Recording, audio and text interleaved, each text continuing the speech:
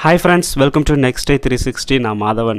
இருமல் அப்படின்றது ஒருத்தருக்குள்ளே வந்துச்சுன்னா அவங்கள ரணமாக பாடாய் படுத்தி எடுத்துரும். ஒருத்தருடைய வேலையை செய்ய முடியாமல் தடுக்கிறது இந்த இருமல். அதனால் நமக்கு ரொம்பவே கஷ்டமாக இருக்கும். ஸோ எந்த வகையான இருமலாக இருந்தாலும் சரி, அதை உடம்புலேருந்து அடியோடு போக்குறதுக்கான ஒரு மெத்தட் தான் நான் இன்றைக்கி சொல்ல போகிறேன். இப்போ நீங்கள் பார்த்துக்கிட்டு இருக்கிறது அதிமதுரம். ஸோ பேரே நல்லா இருக்கு இல்லையா? ஸோ அதிமதுரத்துக்கு இருமலை போக்கக்கூடிய விசேஷ சக்தி உண்டு. அதில் உள்ள ஆன்டி ஆக்சிடென்ட்டுகள் ஸோ இருமல் தொண்டையில் உள்ள ப்ராப்ளத்தை டோட்டலாகவே க்யூர் பண்ணும். ஸோ இது நான் பொடியாக பை பண்ணியிருக்கேன். எல்லா நாட்டு மருந்து கடைகள்லையும் இது கிடைக்கும். முக்கியமாக இருமலுக்கு இது யூஸ் ஆகும். இது ஒரு சர்வதேச மூலிகை அப்படின்னு சொல்லலாம். நீங்கள் இன்றைக்கி பார்க்கக்கூடிய ஹோமியோபதி, அலோபதி, சித்தா எப்படின்ற எல்லா மருத்துவத்திலையும் இந்த அதிமதுர பொடியோட பங்கு முக்கிய பங்காக இருக்கும். ஸோ அதை பற்றி தான் நம்ம இன்றைக்கி பார்க்க போகிறோம்.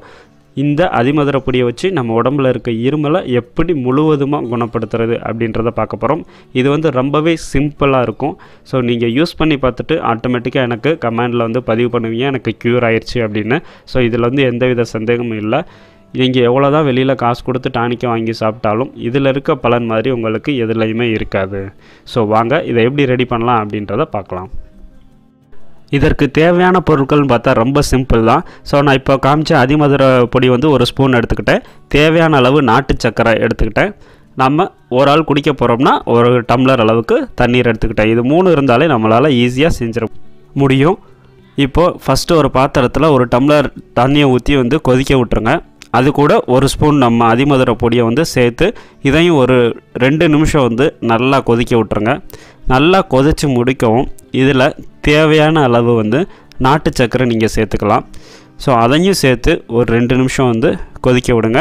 தண்ணி கொஞ்சம் லைட்டாக வற்றினா போதும். அது கொதித்து அதனுடைய மருத்துவ பண்புகள் எல்லாம் அதில் இறங்குற அளவுக்கு இருந்தால் போதும். ஒரு டீ எப்படி போடுவீங்களோ அதே மாதிரி ஒரு டீ மாதிரி தான் போட்டு இதை குடிக்க போகிறோம். இது பேரே அதிமதுரம் டீ தான்.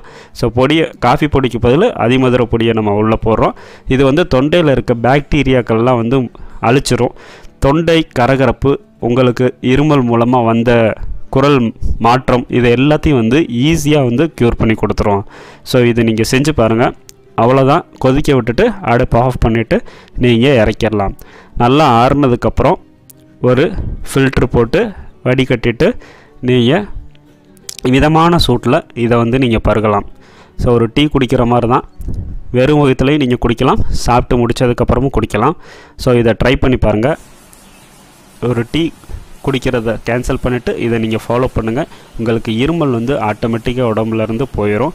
ஸோ அதுக்கு இந்த அதிமதுரம் ரொம்பவே யூஸ்ஃபுல்லாக இருக்கும். இந்த வீடியோ உங்களுக்கு பிடிச்சிருந்துச்சுன்னா லைக் பண்ணி சப்போர்ட் பண்ணுங்கள். ஸோ நீங்கள் எவ்வளோ க்யூர் ஆகிருக்கீங்க அப்படின்றத கமெண்ட் மூலமாக எனக்கு சொல்லுங்கள். சேனலுக்குள்ளே ஃபஸ்ட் டைம் வரவங்களா இருந்தால் சேனலை மறக்காமல் சப்ஸ்கிரைப் பண்ணுங்கள். மீண்டும் ஒரு நல்ல தகவலோடு உங்களை அடுத்த வீடியோவில் சந்திக்கிறேன். நன்றி. மரம் வளர்ப்போம், மழை பெறும், மண் வளத்தை காப்போம்.